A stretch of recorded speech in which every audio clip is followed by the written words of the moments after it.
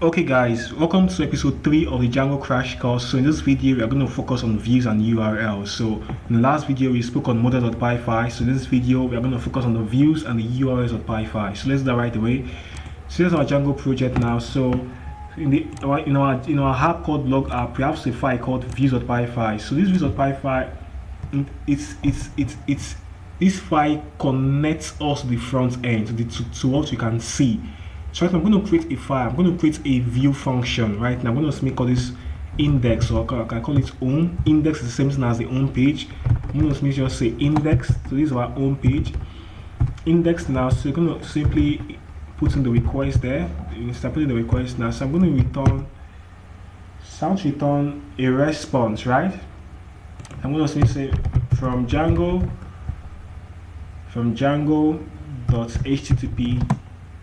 import HTTP response.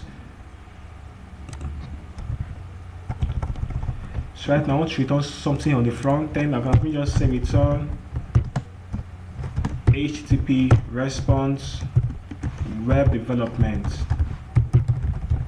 So right now this is my index function. I'm simply returning a response for us on the browser, and this response simply is web development, right? So this response you see here, before we can see this response, we need to create a URL mapping. We need to create a URL for this function.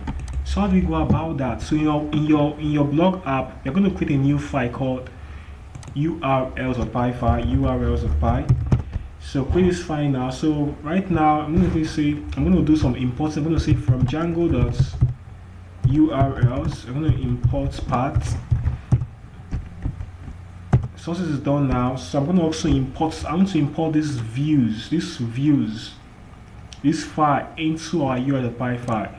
I'll just say from dot. And if I say for this dot to present the current folder, we are currently in this blog app, and this blog app has this views.py file and the url.py file. So this dot represent this blog app. So I'm going to say from dot import views. So that's that, import views. So once I've done that, now I'm going to create a new variable called URL patterns. So we call this name. This name must be called. So I'm going to say path. So path now. So once I've done this path, so I'm going to create an empty path for you to view. For you to access this view, you have to pass nothing to the URL. So I'm going to say views.index. Now give it a name equal to index. So I think that's that. So this views.index you see here is coming from our function, which is this. So right now we have this url.py file. But there is one more thing we need to check out now. You can see right now our Django project does not know about this url.py file. Our Django project does not know about this file called urls.py.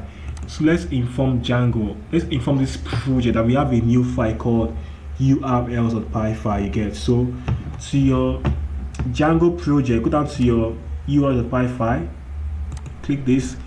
So right now you need to tell Django about this file I just made. So I'm going to come over here and say path. So I can just come here and say blog, and then can we just say include blog app.urls. So I need to also import this include here. So that's that for that. Okay, perfect. Okay, so that's what we've done now. So before I can access this url.py file, if I can access these URLs, this url.py file for the blog app, I must always prefix my URL with blog. So this url.py file is meant for my Django project instance. So this url.py file is for the Django project. So what this one you see here is for our app. You can see there are two different files. Instead, so I'm going to add something here, blog, and then I'll say index. I want to show you guys something. So now I'm going to go down to my browser. So to the browser now, come over here, put in this is our main domain. This is our main domain. So as I said before, if we check here in our project.py file, if we have to prefix the URL with blog. So I'm going to show you how we do that. Come here and say blog. So as I said, now it has been prefixed to the blog. So one more thing, also need to come over to the app.py file and also add this index. So I'm going to do that now. Index. So this blog you have here simply means that we are currently working with the blog app URLs. That's what it means. You can have several apps. So this blog means that okay, currently we are working with the blog app here.py file with the blog app. And I said before, we can have several apps in our Django project. So right now I need to also add this index so I can access this view. And this view is coming from here. You can see. So let's do that right now. Let's say index, enter. Oh, it says page not found. What could be wrong? Come over here. So I need to add this / here. Add that. It's necessary. So come on the browser again. Refresh. Right now you can see we have this web development on the page, and it's coming from this view. Understand? You can see the URL mapping. First of all, I need to add this blog to tell us that we are working with the blog app.urls. You must always add this to your browser, and then this index which we have here that tells us okay, we are pointing down to this particular view.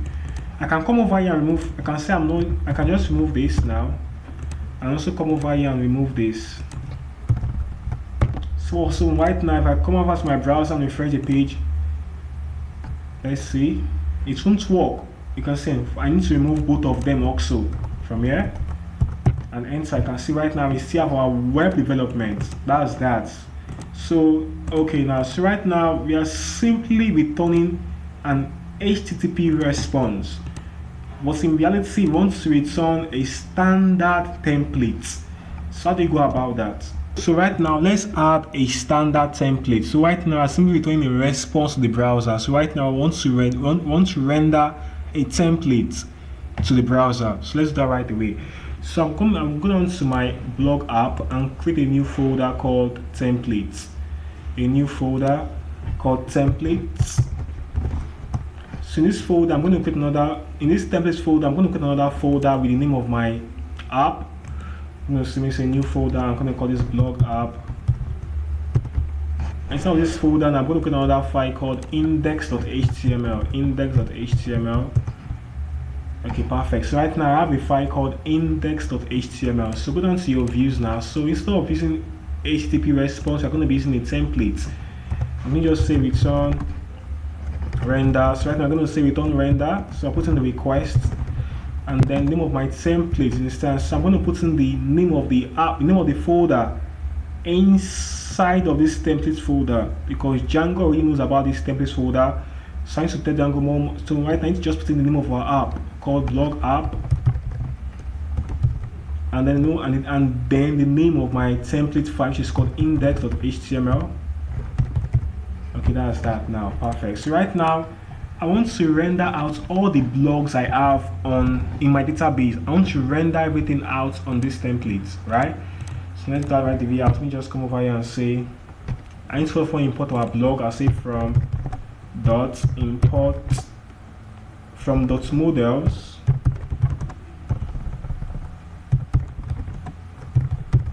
import blog. I think I'm right. So that's done. So I'm going to simply come over here and say blogs. This is a variable now called blogs should be equal to blog.object.all. So right now I just imported all the blogs I have in my database. So I'm going to create a dictionary called context now.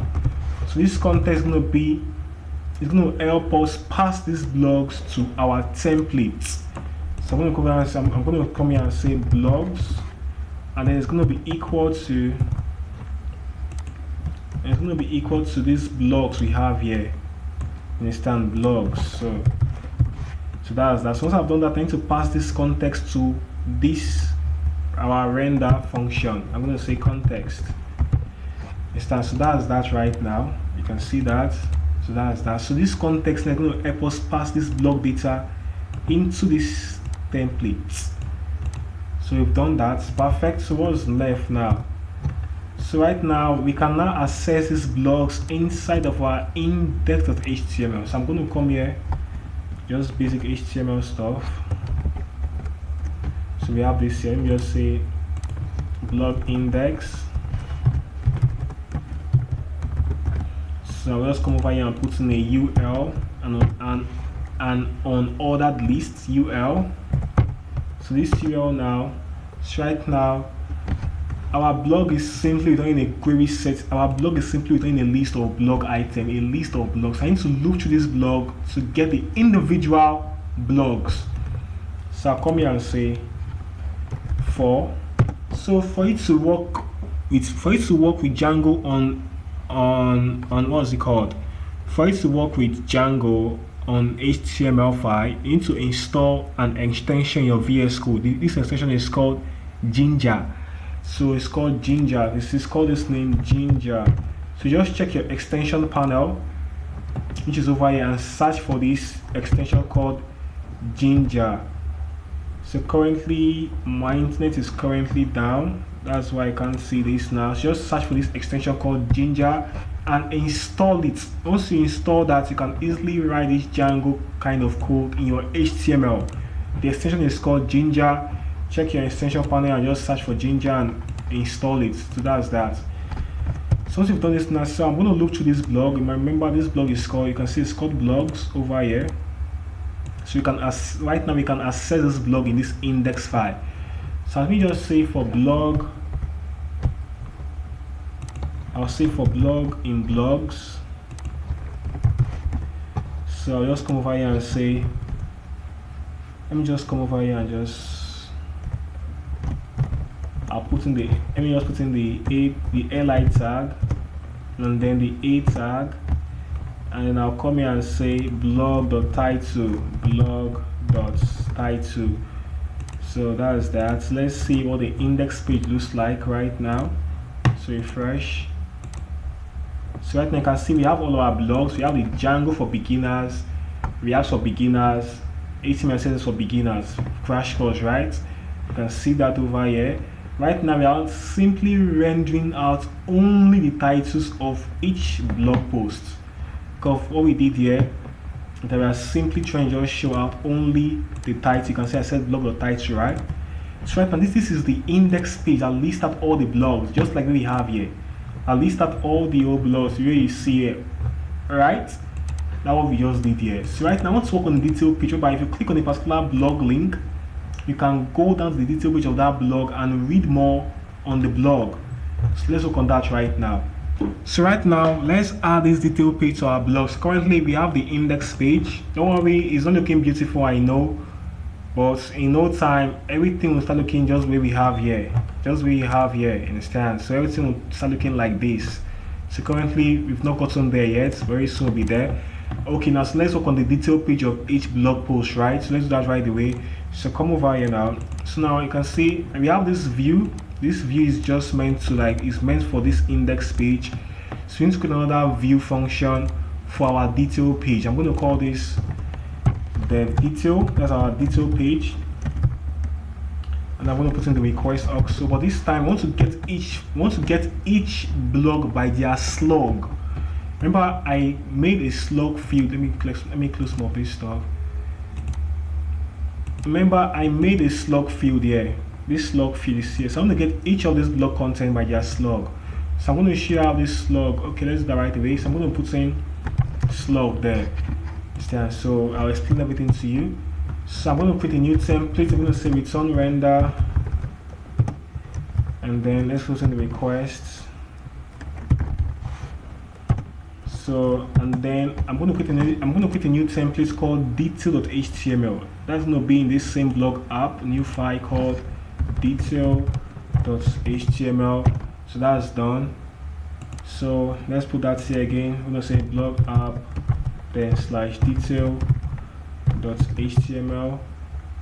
and I'm going to also pass in the context. I will come here and declare that context must, so it should be equal. So right now our context is empty.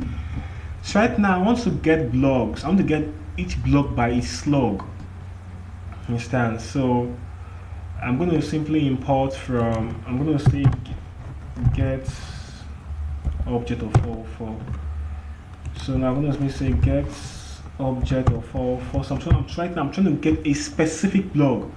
Understand? So what I'm trying to do, I'm going to say blog, and then this slug should be equal to this slug.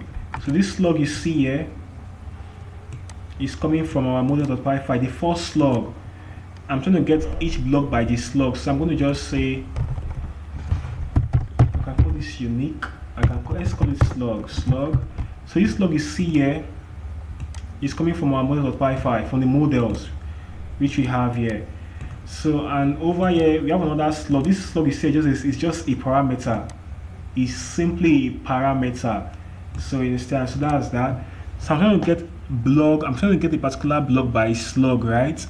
So how to go about this now? So let's continue.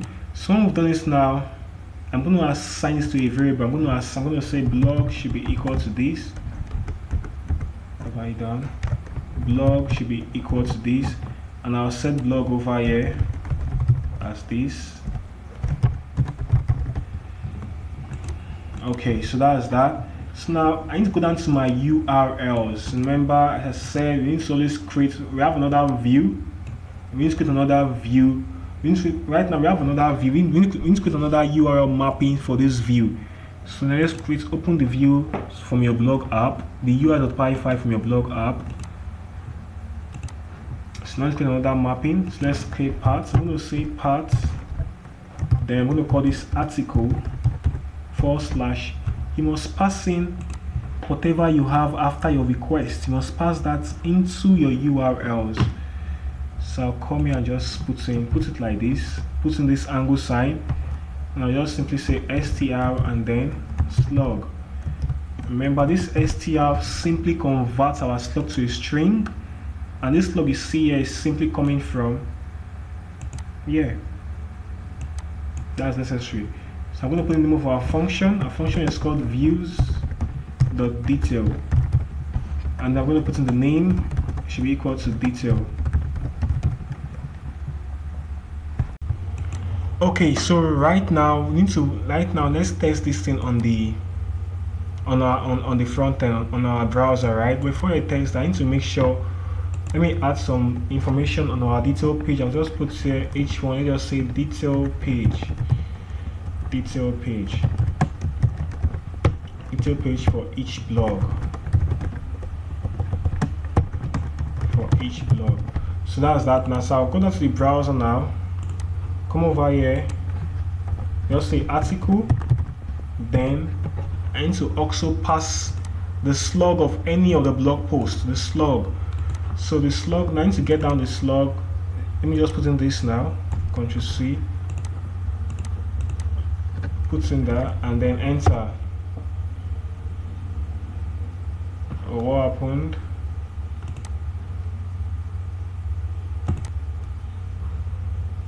Where is this geo coming from? You are the .py file line 7. Let's run server. So let's see. So go on the browser and refresh. So this right now it says detail page for each blog, right? So right now I want to make sure that I want to get the actual detail page for that blog. So let's do that right away. Come over here now. I'll just put in, let's say h3 there. Remember, we've passed the blog to the context, and we can access this blog in our templates. So I'll come here and say blog.title. So this is how we pass variables in Django. We put in the double curly braces. Understand? That's how we do it. For this, we did the same thing here. Double curly braces. This is how we pass variable. Understand? This is how we pass variable in Django. And for our templates, I can't remember what it's called again. For our template filters, we simply just use the single coily braces. Right now, this 4 is a template filter. Understand? I hope I'm correct. So why this one you have here is a template variable. You get, so that's that. So once that is done now, so as I was saying, block the title, and I'm going to also pass in the body. Let's just put in the P there and say blog.body. So I refresh this page right now. Right now, I can say I have HTML crash course, and then this is the body of the blog. That's perfect. But right now, I want to make sure it works this way. So whenever I click on any of these, it shows me the detailed page of that blog, just the way we have over here. So let's do that right away. Okay, so I think that's possible. Come over here now, let's do that. So now I'm going to go down to my index page now. Index page, I'm going to, right now you can see we have this URL, this anchor tag, this A tag. So right now I'm going to pass in here. So right now I'm going to use the template filter for the URL. I'm going to say URL, and then I'll pass in this detail. This detail now is just like a link. So instead of passing this long URL, I can simply use this detail, this name detail, to represent this long URL we are going to have here. We are having here. So I'll just put in this detail here. So once you use a double quote outside, you are meant to use a single quote inside. If you use a single quote, just so you have, if you use a single quote outside, you are meant to use a double quote inside. So I'm going to just come here and say blog.slug. So let's see. Refresh the page. Click on Django for Beginners. You can see our Django for Beginners there. I come here and click on React Tutorial for Beginners. We have React for Beginners. You can see if I click on any of them, it takes me to their individual pages. Right? That's perfect.